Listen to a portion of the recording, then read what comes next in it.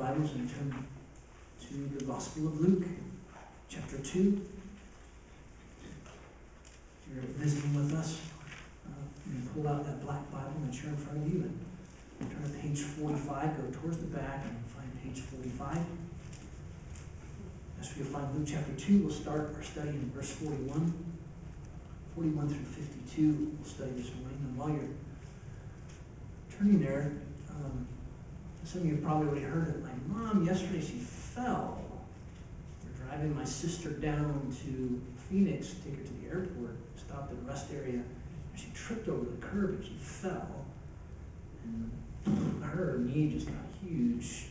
By the time we were coming back up, we stopped by and saw Eric and Lori Woods. We're down in Phoenix, and I took her to the ER. She didn't break anything, praise God.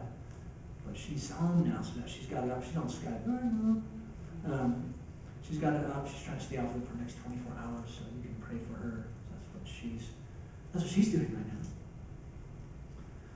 So, again, Luke chapter 2, verse 41, I'm going to read 41 through 52. We'll finish up chapter 2 this morning. And his parents used to go to Jerusalem every year at the feast of the Passover. And when they became 12, they went up according to the custom of the feast. And as they were returning after spending the full number of days, the boy Jesus stayed behind in Jerusalem. His parents were unaware of it, but supposed him to be in the caravan and went a day's journey. And they began looking for him among the relatives and acquaintances. And when they did not find him, they returned to Jerusalem looking for him. And it came about that after 3 days they found him in the temple, sitting in the midst of the teachers, both listening to them and asking them questions. And all who heard him were amazed at his understanding and his answers. And when they saw him, they were astonished. And his mother said to him, "Son, why have you treated us this way? Behold, your father and I have been anxiously looking for you." And he said to them, "Why is it that you were looking for me? Did you not know that I had to be in my father's house?" And they did not understand the statement which he had made to them. And he went down with them and came to Nazareth, and he continued in subjection to them, and his mother treasured all these things in her heart. And Jesus kept increasing in wisdom and stature, and in favor with God and men. Speaking of my mom and my sister, I was like 8th grade or 9th grade, I think it was. After school, we would go to this little grocery store. It's called Constantino's. It was there in San Jose. My mom would get produce and stuff like that from Constantino's. And so, it was just as normal. We went to Constantino's and stuff like that. Well, I was going to be the good kid or whatever I was doing. I don't know. But I decided, after we unloaded all the groceries from the car, I was going to take the cart back inside the store. So I put in the cart, I went up and I put it back inside the store, and then I remember this. I remember turning around, and I'm seeing my mom and my sister drive away in the car. Now, for all of you teenagers, there's no such thing as cell phones at this time. It's 1986. Okay? Do you know what that means? No cell phone? Can you say it with me? No cell phone. What does that mean? How'd you guys call each other? We use a thing called a home phone. Okay, anyways. So I'm watching them drive away. Okay, so now, let me stop here. We took my sister around, and we were in Jerome, and I was telling my sister about the story, who, by the way, was laughing hysterically as she relayed the story to my older kids. So then she gave her perspective. So let me give you her perspective now for everything. So she said they're riding the car, they're driving, okay? And then she's sitting there in the passenger seat up front because she always took the front. I never was able to sit in the front. Note of that. So she's in the front seat, and you know how you can look at the side mirror and look behind you, look at the person behind you, right? So she says she looked in the rearview mirror, in the side mirror, and she didn't see me. So my mom was driving, so she turned around, she's looking, and then she said, my brother, he did something stupid like, "Oh, I was on the floor." So she looked on the floor, and then she turned to my mom, she says, "Where's James?" Or Jimmy, whatever my name was at that time. So now back to my perspective. So I remember just sitting there. I didn't know what to do. I was mad. I think I was mad. But I remember them driving back. You know, they come. Now, have you ever, let me stop again. Have you ever had it where you're watching someone who's laughing and their face is plastered like that? You know, when they're laughing, it's just because they're laughing so hard. It's not back to the story. So I remember getting into the car and looking at the faces of my sister and my mom. They're laughing hysterically. Of course, I did not think it was that funny. So they left me at Constantino's, and still today, just a few days ago, as my sister was relating the story to my older kids, she was still laughing, wasn't she? She was laughing hysterically. Oh, that was so funny. There you go. It reminded me of when we're looking at the text here, similar to our text, except difference is, I did not voluntarily stay behind at Constantino's. Okay, that's the first big difference. Plus, second, I'm not in the place of Jesus. Amen. Plus, the parents were not laughing. They were doing anything but laughing at this situation. They were not happy because they did not understand who their son really was. They did not understand his mission. They did not understand what truly drove Jesus. What was his passion? What was his mission? What was his focus? And as Luke is walking us through, calling outcasts, and I say that word outcasts on purpose because that's what we must become. We must become outcasts. We must become paupers. We must humble ourselves. To those who humble themselves, he says, come and follow Jesus. Who is he? He is Messiah, servant, Son of Man, Lord. And you'll find forgiveness of your sins. And then for our passage this morning, our text, devoting yourself entirely to the Father. You will find forgiveness of your sins as you devote yourself entirely to the Father. This is the high point of this section in chapters 1 and 2 of Luke's Gospel. And really, it's actually a transition into the rest of his Gospel. It's kind of like a sort of the foretaste, priming the pump, so to speak, of what the rest of the Gospel is going to be like. Just a little taste of what the rest of the Gospel is going to consume you with. That Jesus was consumed with obeying his Father's will totally. Jesus has a unique relationship with the Father, in that he is the very Son of God who obeyed his Father's will. In the same way, true followers of Jesus will obey the Father's will. And Jesus recognized the Father's sovereignty. And he was resolved to obey the Father. He was consumed with wanting to do what the Father wanted him to do.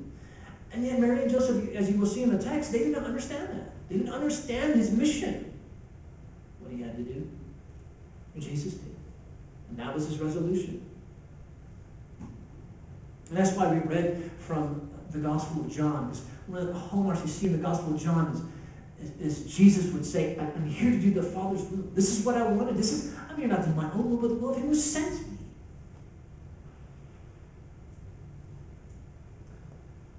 So what's the main point of the passage? The main point is this: Jesus' unique relationship with the Father. Filial relationship, which has priority over all others. It requires painful obligations. He must do what his Father had given him to do. Now, if we are true followers of Jesus this morning, or if you're considering today to become a follower of Jesus, we must understand an important point. We must be faithful and obedient to the call of the Father. And what's his call? His main call is to give glory to his Son, Messiah God, who has a unique attachment to the Father. You must give yourself to him alone.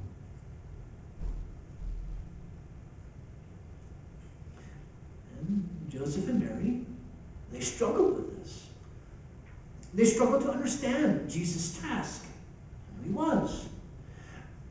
And as as Mary and Joseph struggled with that at that time, people struggle with that today as well. Still today, people struggle with knowing Jesus' main mission. They struggle with who he is. So as we come to this text today, and as others are asking this question just as well, what is the task of Jesus? What's his mission? What was his devotion? Ask yourself this. As a follower of Jesus, in what way do I need to obey the Father's will? If you're not a follower of Jesus, you believe in who Jesus claimed himself to be. From the Gospel of Luke, particularly, that we're looking at. Questions to ask yourself. So we come to our text about devoting himself entirely to the Father. There's two aspects we're going to see from Jesus for us. And the first is this: he had a hunger for godly instruction. What did it mean for him to be devoted to the Father entirely? Well, first, he had a hunger for godly instruction. There was instruction, and then he's going to put it into action. That's going to be the second point. He had instruction, he wanted godly instruction, but then he's going to put it into action. But first aspect, what does it mean if you devote yourself entirely to the Father? What does it mean? You will have a passion, a hunger for godly instruction. 41 begins. His parents used to go to Jerusalem every year, the feast of the Passover. The Old Testament commanded Israel to come to Jerusalem for 3 festivals: Passover, Pentecost, and Tabernacles. Now, the problem is many Jews, they live so far away, they were only able to come to one, and the one that they really came to, especially the pious ones, they would come to Passover. And the city would be packed out. At that time, you would have sometimes up to 200,000 people. For a city of maybe 20, 30,000 people, 30, maybe 40, 50,000, and then, you triple that. And notice, it said each year they would come up.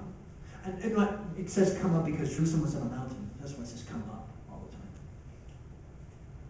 And they would make the yearly pilgrimage, showing their piety and their devotion. Again, we mentioned this last week. Notice the importance of their faithfulness to the law. And Passover was the miraculous deliverance of the nation from their slavery to Egypt. Exodus chapter 12, which led to the Exodus. And technically, only men were required to go, so for a woman to go, it showed great devotion. And you didn't just hop in the car and drive a couple hours. Cars were scarce in those days. Okay, got a couple of things. It was an 80-mile trip from Nazareth. And since roads were really good hiding spots for robbers, they traveled in caravans for protection. That's why you read about that there in verse 44, looking for him in the caravan. They traveled, 10, 20, 30, 40, who knows, 50 people. They did that on purpose, so there would be more protection for them. 42. And when he became 12, he went up according to the custom of the feast. Now, here's Jesus, 12 years old. 1 year before the normal age, a Jewish boy would be, quote unquote, responsible before God. At age 13, the Jewish boy could become a, quote, son of the commandment, or a full member of the synagogue. Some have even mentioned the fact that even at that point, at 13, 14 years old, the boys were able to get married. So here's Jesus, 12 years old, and you'd be facing intense teaching this last year before he turned 13. Now, some of you might have heard the bar mitzvah custom. That didn't come until after Jesus' time, but it's still in that same vein. Okay?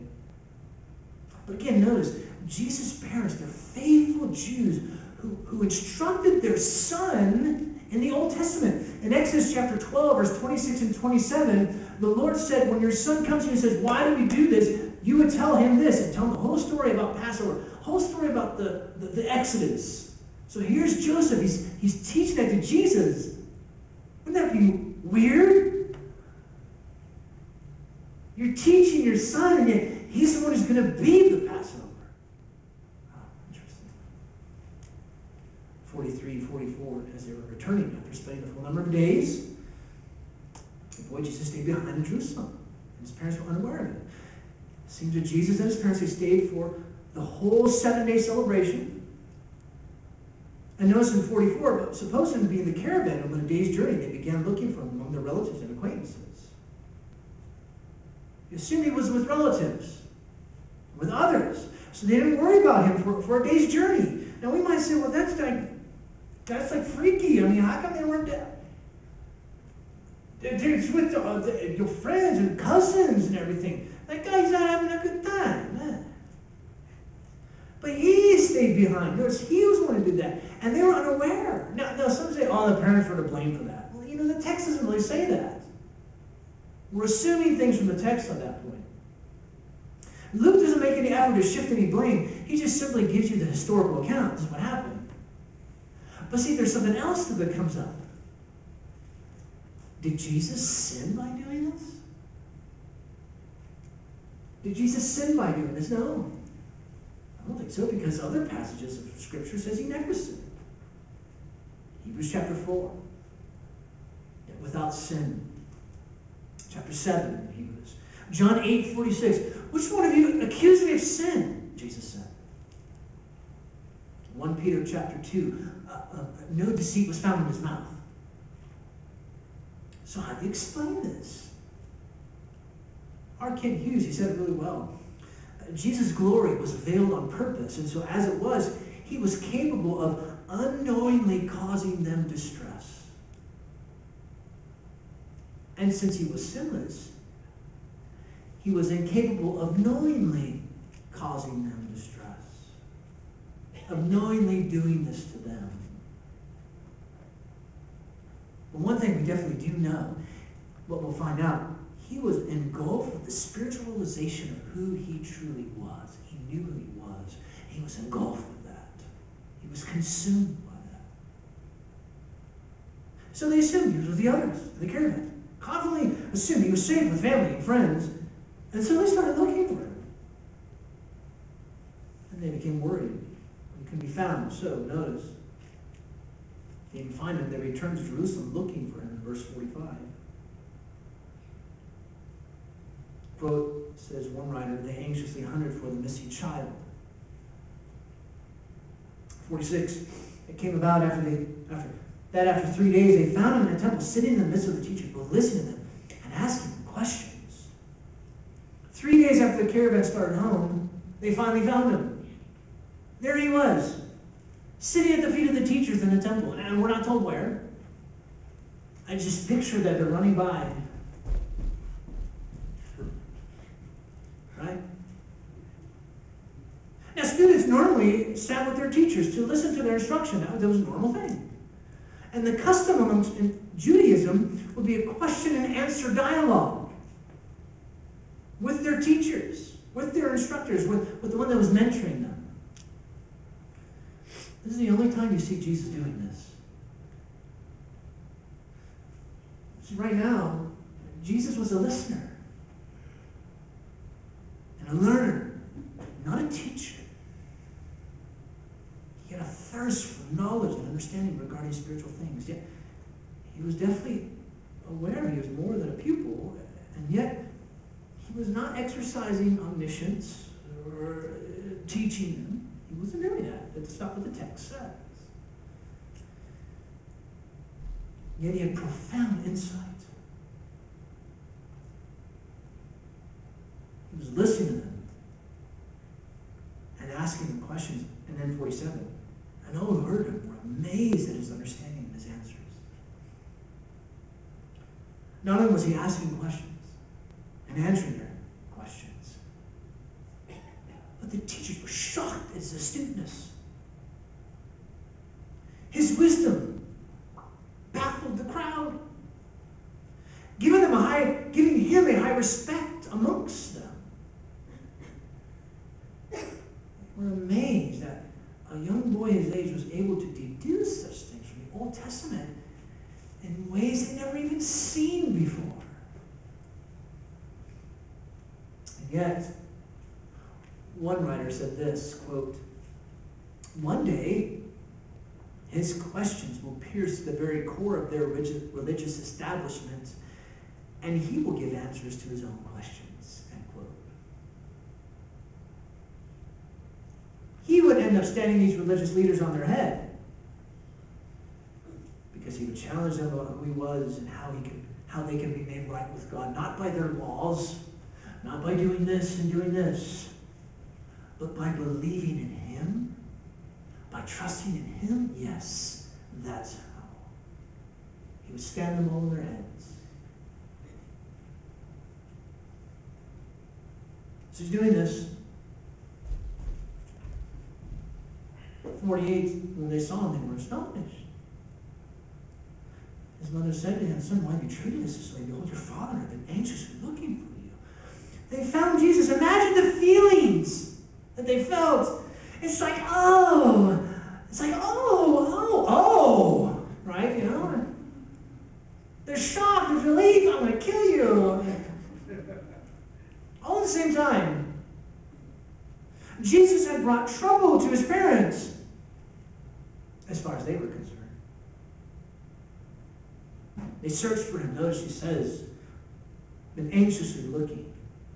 The word means deep mental pain, trauma. It's suffering, pain. We were searching for you, frantically. Where is that darn kid? Their feelings were hurt. So notice there's a bit of a reproach and a question to her son. Why did you do such an insensitive thing to us, Jesus? Interesting. Maybe it was the beginning of the fulfillment of Simeon's prophecy. Pain, a sword will pierce your own soul, Mary.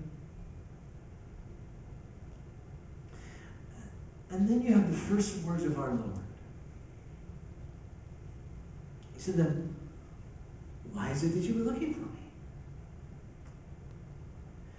The first words of our Lord which revealed his sense of priority, his focused task. And notice that first part I just read. First he asked, "Why were you searching for me?"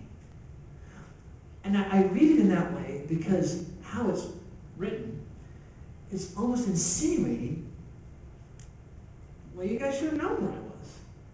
I mean, like, duh. They should have produced an affirmative reply. I'm supposed to be about the work of my Father when he desired for me, right? Right? We all know this, right? Yeah. See? But then the second part is even stronger.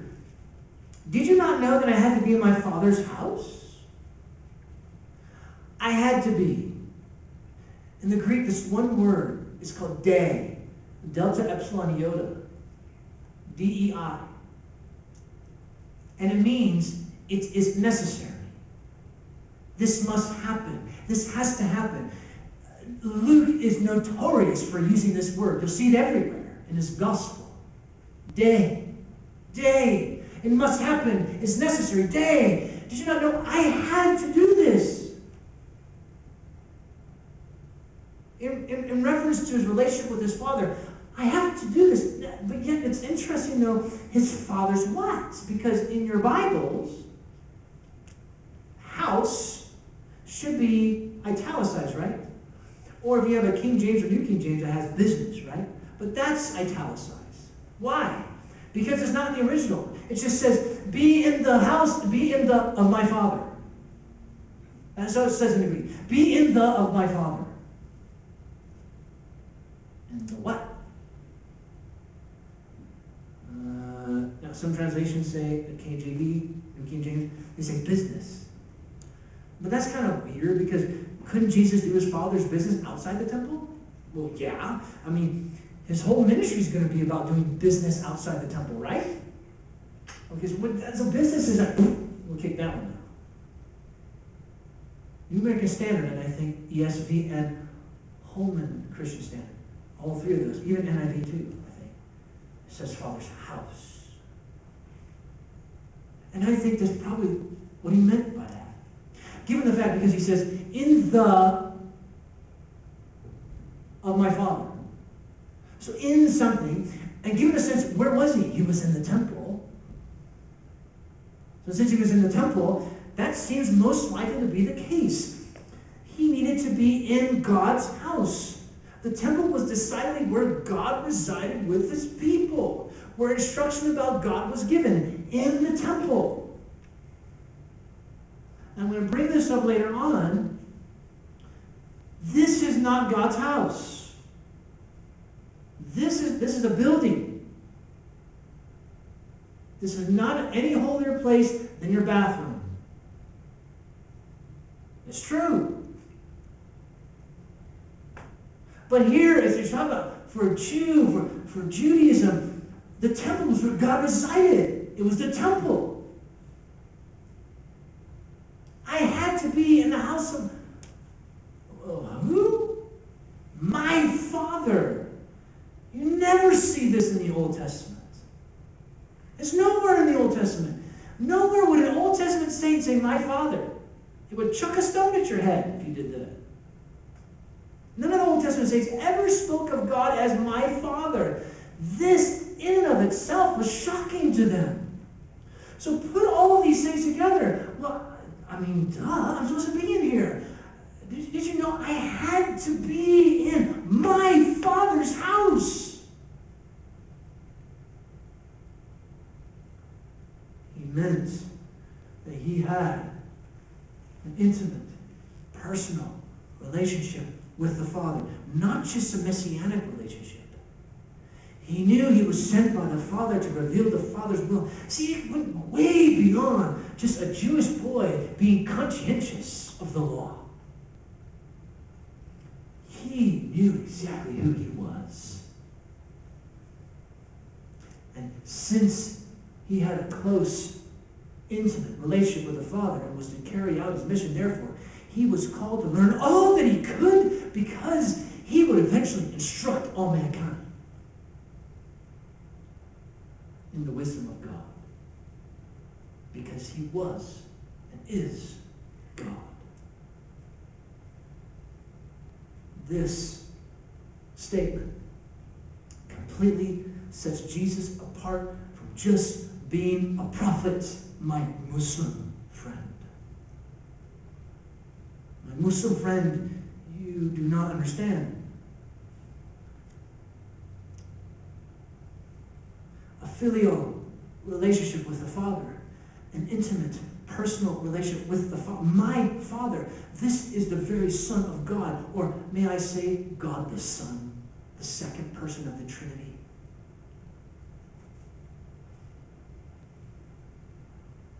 Just as well, his parents needed to understand this was his mission, and so do we.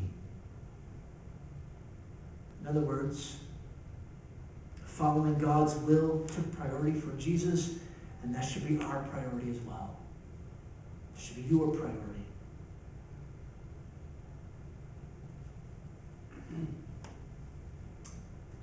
Mary and Joseph in 50. They didn't understand the statement when she made it. Huh? What? They were confused. They didn't get it. Now some say, oh, come on, this is totally weird. How could they not get it? They should have known. Well, not really. We would think the disciples should have figured it out, right? Even the disciples didn't figure it out. They were slow to fully realize who he was. I mean, at the end in the Gospel of John, finally, at the final discourse, they say, lo, behold, we believe you come from God. Jesus said, finally? What took you guys so long? Even they were slow. To understand and embrace Jesus for who he was and his earthly mission was not just a problem for his parents or the disciples. It continues on today.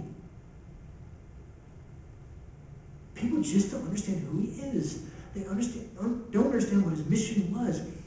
Remember who Jesus is not. Jesus is not some culture shaper. He's not the popular cool guy, a man's man. He's not a patriot for his country, waving the Israeli flag. Israel needs their land. He's not that. He's not the best religious organizer. He's not an earth lover. He's not a Marxist. He's not a social reformer. He didn't just teach us how to love, man. No. He was and is God the Son who came to rescue sinners so you can have forgiveness. That's who he is. He calls us to devote ourselves to this same Father. So now we can say, my Father, who's in heaven, hallowed be your name.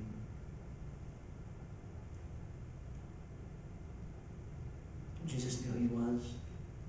Kicking over to verse 52, skipping 51, Jesus kept increasing wisdom, stature, favor with God and men. He grew in wisdom. And how does God the Son grow in wisdom? Didn't he possess all wisdom? Well,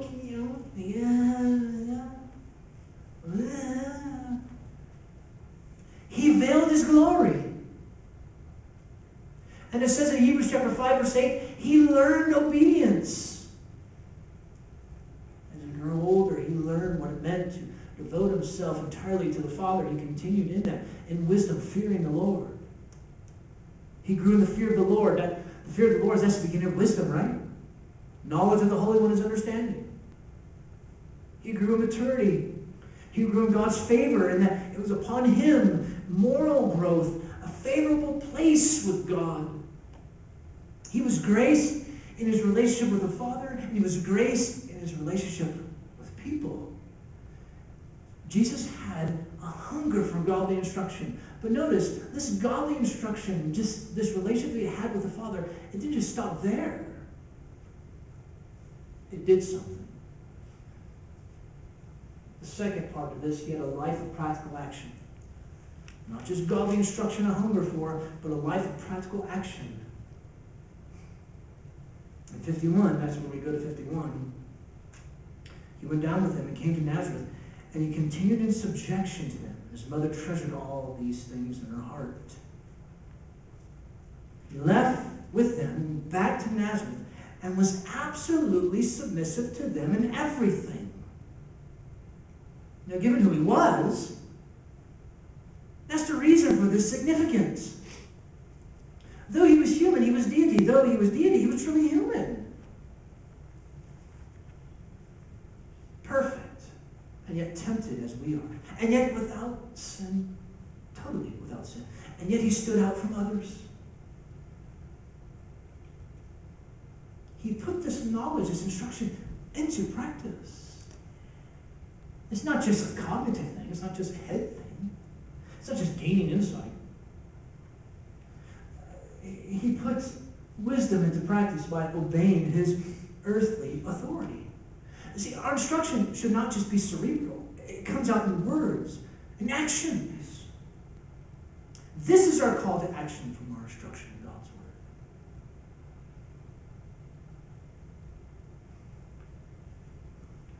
So what should be our priorities from the Father?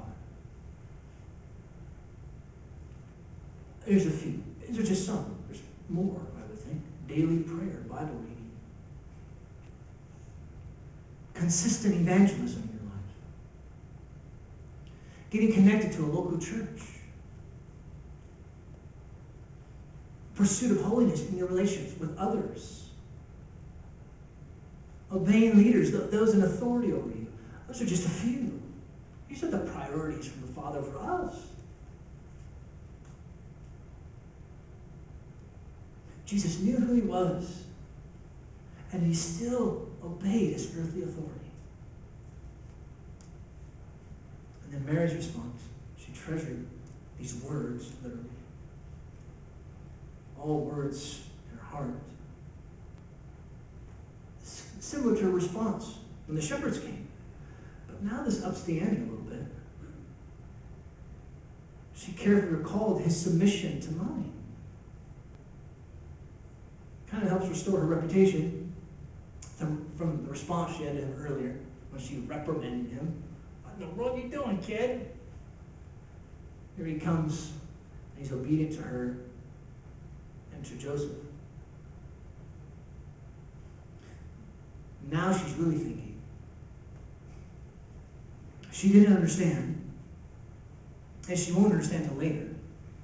After he's resurrected, then she'll believe. But she also didn't forget.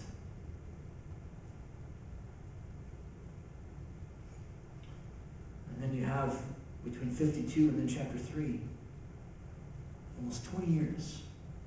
And so they think that sometime in that period, Joseph dies. And so it's like the chapter closes, similar to when the screen goes black for a movie. There's a large scene, the screen goes black, and then a whole another act or another section of the movie takes place. This is what's happening here in chapter 2, 52. Kind of closes. And then it'll open up next week, so we go to chapter 3. Now, there's almost 20 years later, a whole new scene comes on the set.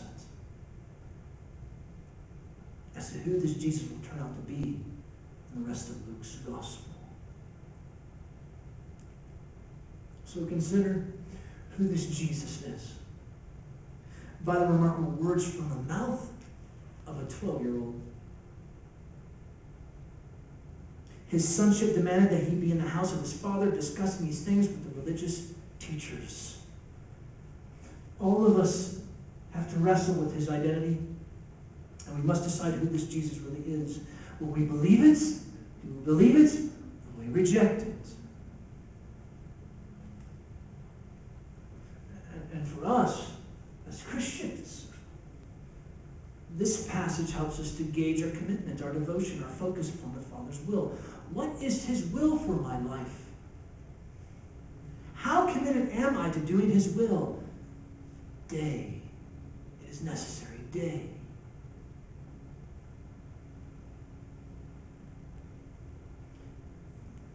I'll end with this. It should be our desire to be with God's house. Notice I didn't say in. This is not God's house.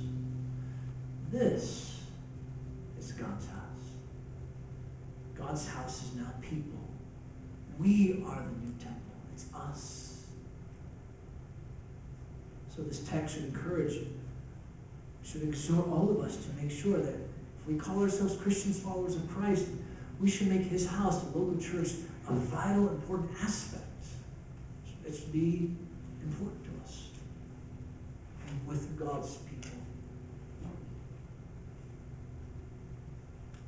It's been good time for us to ponder, to think, see what we've seen in God's word here at the end of chapter 2. And then even begin now to prepare your heart, examine your heart, because we're going to prepare ourselves to take the Lord's Supper together.